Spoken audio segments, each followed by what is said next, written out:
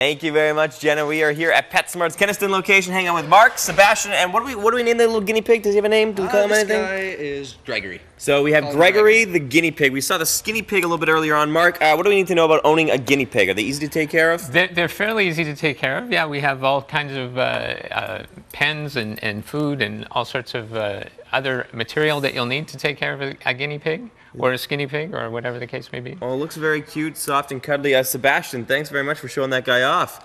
Now, Mark, let's talk a little bit about PetSmart and PetSmart Charities. What do they do that is helping out pets right across Canada? You bet. PetSmart Charities is a not-for-profit charity that operates sort of outside of the store of PetSmart. Okay.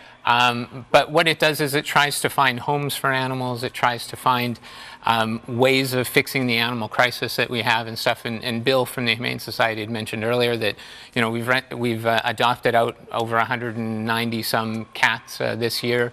We're hoping to do that this weekend with National Adoption Weekend, where we're going to do some cats again and have some dogs at a couple stores. And very exciting. So National Adoption Weekend is happening this weekend, where guys just like these cute and adorable ones are waiting in stores to be taken to their new homes. Now, these ones here, they're not PetSmart pets. They're actually visiting from shelters, correct? They are, correct. The PetSmart Charities, we use cats from the Humane Society. So they come in, they visit us at the condos until they find a home. And hopefully that's fairly quick, and then, you know, all the adoption fees and everything, that all goes to the Humane Society, and we're just sort of the housing for it for a few weeks, hopefully only. Excellent. So we talked a little bit about the pet population crisis. Why are events like National Adoption Weekend, which you guys do 4 times a year, so important to help with that situation? Well, certainly in Winnipeg, in Canada, there's a crisis with overpopulation, and so PetSmart Charities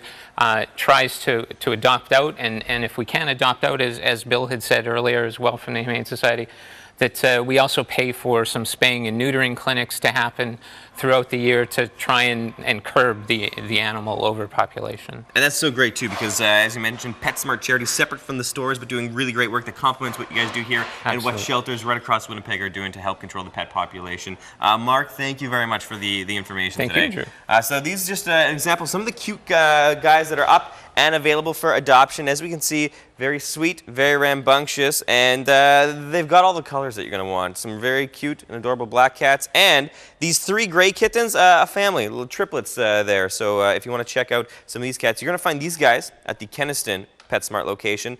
But you guys, whatever location you're going to want to go to, you're going to be able to find all the animals that you want. These guys are too cute. What are they playing with through it? Looks like a little piece of paper, or? Oh, you know, that's just like, I think that's leftover from the skinny pig. I think that was like in the bottom of the skinny pig's little enclosure. Oh. But these guys have been so much fun. They've been a party all morning long. Like, this is just a great way to be starting a Friday morning with these cute guys. You could be having them in your home. As we can see, they're very well adapted. They like play and they like looking adorable. So. Aww. Oh, look at these guys. Who's gonna win? My money is on Eli. They're like, oh wait, camera's back. Yeah, so we have the gray cats. Right now they're named Eli, Sam, and Megan. But you can change their names to whatever you want when the time comes. But as we can see, some very cute animals. And these are just ones at the Keniston location. There's a location for PetSmart in Garden City, and the one near Regent and Lage as well. So check out those ones for National Adoption Weekend. Will do. Thanks, buddy. Have fun with Drew. your kitten friends. Oh, what a great connection.